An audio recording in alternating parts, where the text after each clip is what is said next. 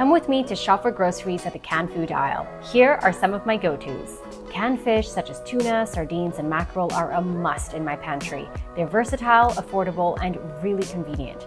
Pulses like beans and lentils are also a favorite. I throw them into salads or make bean burgers with them, and they keep me pretty full and satiated.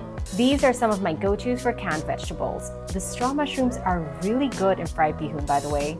And finally, these are a mega time saver when it comes to making tomato-based pasta sauces or stews. I like to change up between plump and chopped tomatoes, and I flavor them with fresh herbs as I like.